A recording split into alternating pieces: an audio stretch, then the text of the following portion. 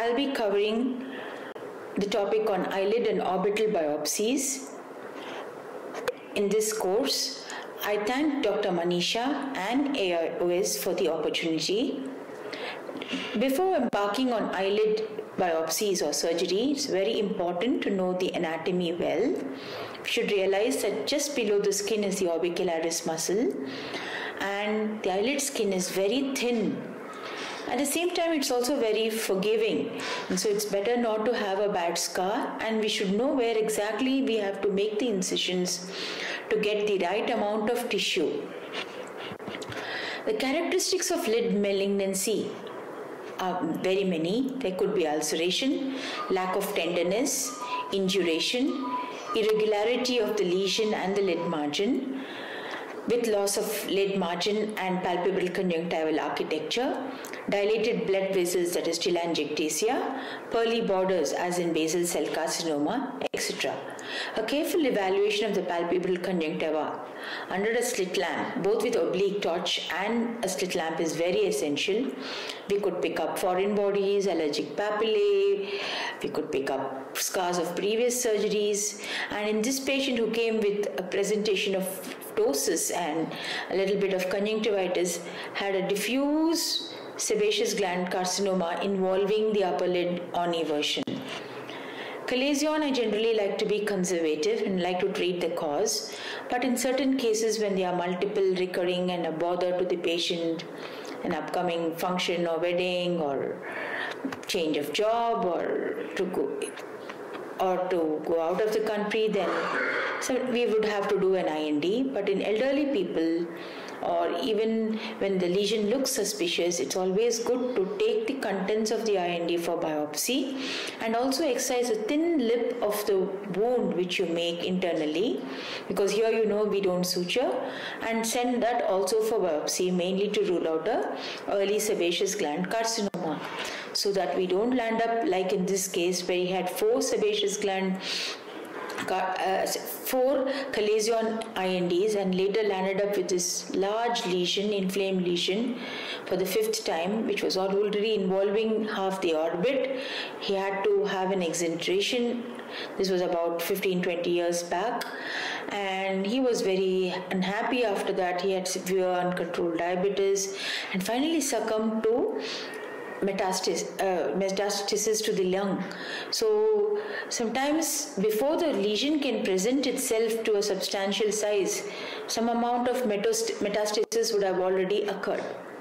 Now this gentleman had an AML, and this needed only an incisional biopsy followed by treatment for the leukemia.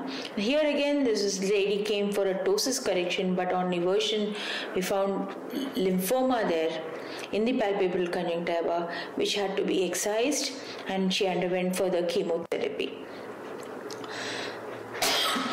Excuse me. In certain lesions as warts, a snip biopsy would be sufficient. A gentle cautery at the base is very important.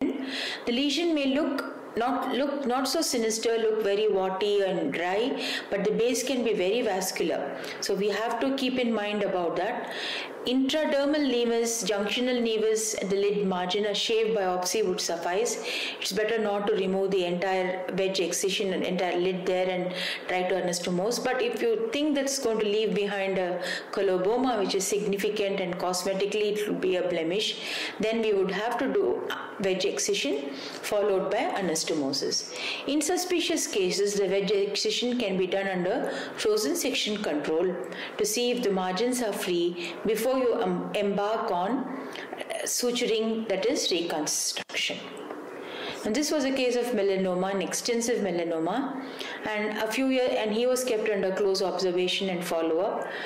This was a tiny recurrence he developed. For this I did a shave biopsy, and this is how it was. And he also needed topical mitomycin. This was again about 14-15 years back, and he did very well with topical treatment as well for the pigment dusting. Excision biopsy is needed in certain cases because simply if you just waste time in doing an incisional biopsy, if it's a very tiny lesion, then it may not be conclusive. So where you know for sure that the lesion has to go, especially if it is disturbing the patient cosmetically as well, it's better to remove the entire lesion. That is what we call as excision biopsy. Xanthelasma, again, more than chemical peels, I prefer to excise and carefully cauterize because these can be again very vascular and suture the wound. Wedge excision, which reconstruction as I was talking about, is for again suspicious lesions. You could do a frozen section in select cases, and this turned out to be a basal cell carcinoma. Here again these lesions needed a wedge excision with reconstruction. Vascular lesions, we have to be beware. They may not look so vascular when we see, but as I told you, even dry lesions and those which look very warty can be very vascular at the base, and the vascular lesions per se can be even more vascular. You could try injection of Tricot or sclerosing agents before you can, and shrink the size of the lesion before you embark on excision, because especially in young patients, because they can lose a lot of skin tissue there, lid tissue there. So you have to be careful and you must be prepared for the bleeding and to manage the same.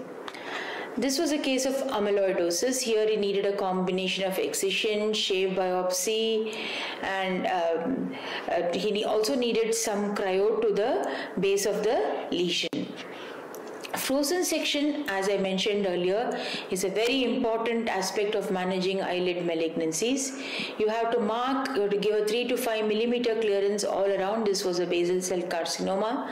And basal cell carcinoma, typically we call them rodent ulcer because we know that they burrow deep inside. So they may look very small on the outside, but as we start excising, it goes in pretty deep. And here I marked all the sites carefully and sent it for the frozen section, where I was told that the inferior margin was still involved. So further excision of the lid inferior margin was also done before reconstruction of this difficult case. This was a median forehead flap used for reconstruction. Sometimes superficial biopsy, as I said earlier, may not be enough. You may just get some amount of skin and inflamed tissue. You have to go deep in, and this is very important when you are suspecting early sebaceous gland carcinomas especially. And this was another unfortunate case where elsewhere he had undergone a superficial biopsy. So though he was getting, and it was said there was no malignancy, then there was such a massive lesion which had recurred, but since he was already diagnosed to have no malignancy, he slept over it. But by the time he came, this was a large extensive lesion again involving more than half the orbit. He refused exentration, so neoadjuvant chemotherapy was given, but the cornea went for a toss because of so much of treatment and had to be carefully bandaged, and in between he needed bouts of bandage contact lens as well. A squamous cell carcinoma, again we should do a precise complete cut, and this was again a recurrence where it was extending a bit deep, but he didn't want exentration. So in this case brachytherapy was done, and though it was not at all cosmetically acceptable, this was what the patient wanted.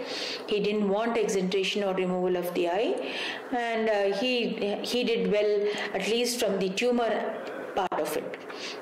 Now, some patients can have multiple lesions in the skin, nasal area. You have to be very careful and carefully remove them. And for the eyelid tumors, this is again a frozen section excision under frozen section control, and a modified Hughes flap was done to reconstruct. Sometimes if the skin of the adjacent skin is not enough, you will have to do a full thickness skin graft.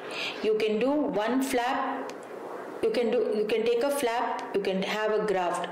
You can't have two grafts one over the other, and it's better to avoid that. So you should either have a flap and a graft combination for reconstruction.